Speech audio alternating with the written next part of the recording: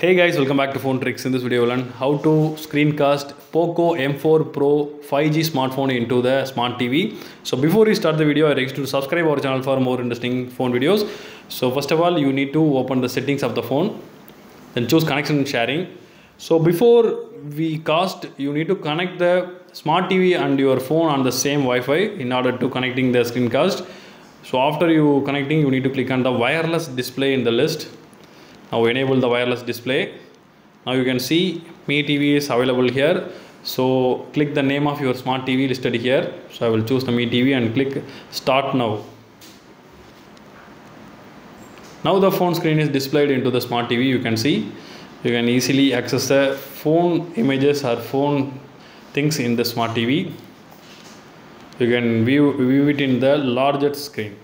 So it's very useful feature. So that's all guys. I hope this video is very useful to you. If you like this video, hit thumbs up and do subscribe our channel for more interesting phone videos. Thank you.